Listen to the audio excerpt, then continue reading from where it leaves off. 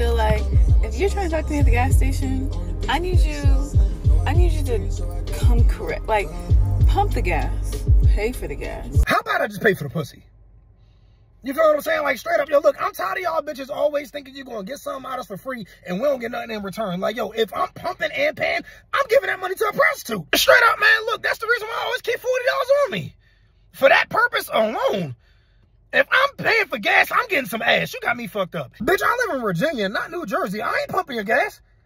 And then paying for it, what exactly do I get in return? Pay for the gas and then pump the gas into my car.